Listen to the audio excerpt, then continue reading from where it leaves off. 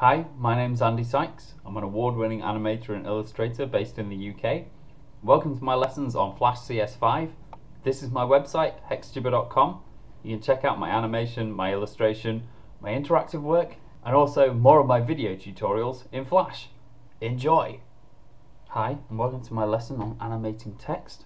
I did a short lesson about editing text, so I recommend you check that out if you haven't done already. But let's get started with making this text move around. Like with anything in Flash, if you want to tween it, you have to make text into a symbol. So if I right click and go convert to symbol and give my symbol the name text, it'll draw a bounding box around our text and it's ready to tween. I think I'm going to use the new motion tweens for this, so make sure you checked out my lesson on the new motion tweens.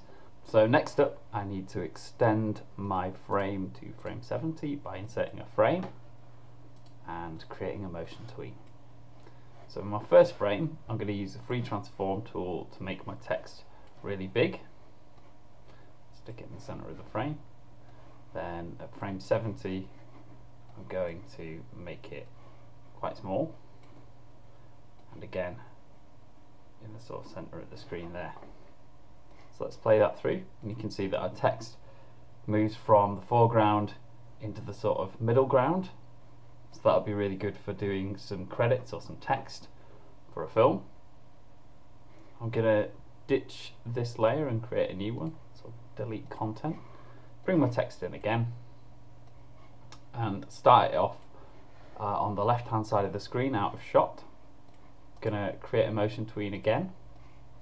And on frame 70, I'm going to move my text into the center. I might use the black selection tool just to straighten up that line. So you can see we've now got a motion tween of our text tweening into the screen like that. Going to get the motion editor up, and again, got my lesson on the motion editor to check out if this is unfamiliar. Going to go down to my eases and choose bounce in, and apply that to my basic motion. So we go bounce in. Let's collapse that. Check that out. You can see that our text now bounces into the center of the screen. That'd be really good for opening credits, or if you're wanting to have your menus bounce in a user interface. But what if I want to edit the individual characters in a word independently? I can't just have them all in a symbol moving all together at the same time. So how do I do that? Well, first off, I'm going to create a new layer and ditch layer 2. I'm going to type some new text. Type text again. There we go. And you can see that it's just in a text box at the moment. It's not a symbol. And what I can do next is right click on it and go to break apart. Or if I undo that, if I hit Control B on the PC or Command B on the Mac, that also breaks it apart. And you can see that it's separated my text into different drawing objects. So my text is now vector curves rather than text objects. So it means that I can edit them in exactly the same sort of way that I would a shape. So I can mess about with them like so.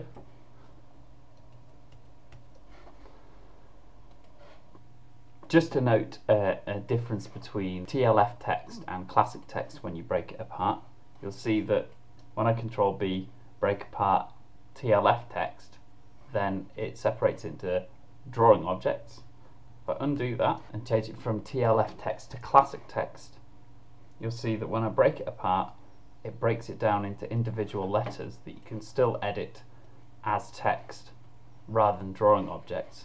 So I have to break it apart again, and then I get it just as individual vectors. It doesn't make it into drawing objects. So it's actually a lot more convenient to use the new TLF text if you have it available in Flash CS5. But seeing as Flash has separated our letters for us so beautifully into drawing objects, I can make each one of these into a symbol. So I'm going to right click on T, convert to symbol, call it T, and it's still a graphic. Do the same for all the other letters. E, convert to symbol, make that to an E,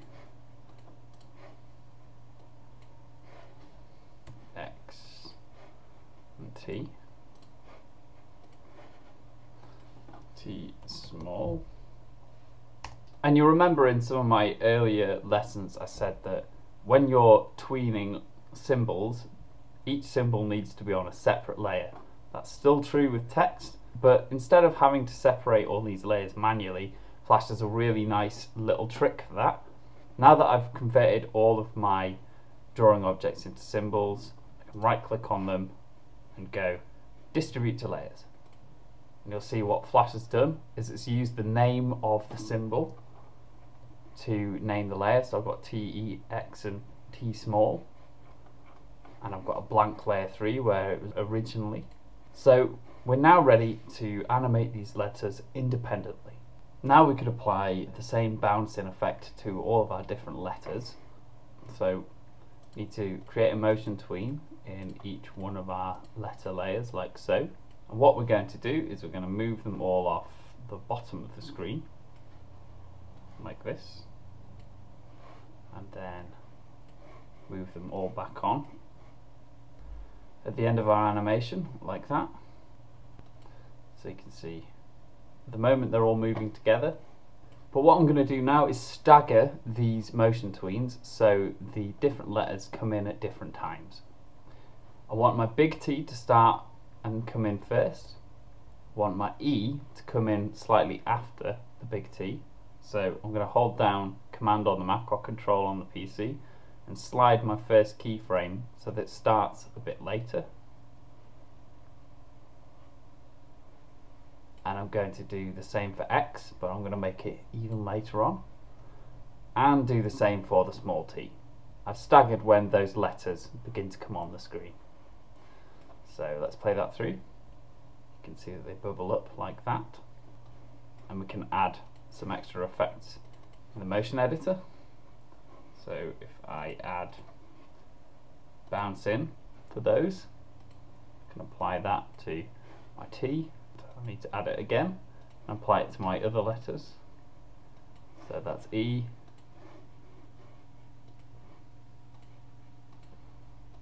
X, and the smaller t.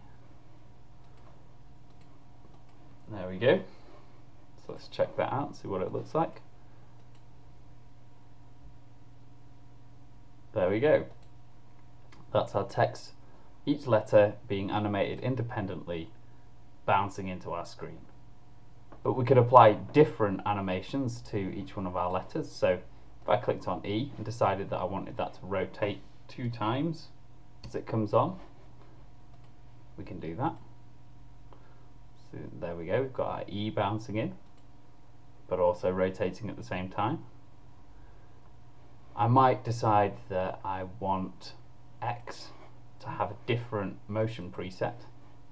So I could choose a sawtooth wave and apply that. So play that through. See that X is behaving very differently to all the other letters. I might even decide that I want my small t to have more of a curved tween, like that. So it kind of comes in from the side. You can see we can start getting some really interesting effects with our text if we animate our letters independently. Equally, you can apply basic eases to all your letters and rotation as I just showed you. I might decide that I want my big T to fade out as the animation goes along. So if I click on my last keyframe, select my T symbol and go over to color effects, alpha, pull my alpha down to 0, play that through. We've now got our T fading out. So that gives you an idea of the kinds of things you can do when you start playing about with text. Have a go yourself, and I'll see you in the next lesson. Hi, if you enjoyed this lesson, why not consider checking out the hexjibber colouring and activity book on my website, hexjibber.com. It's suitable for kids and adults alike, and you can get it from Amazon, Play.com and WH Smith's. Cheers.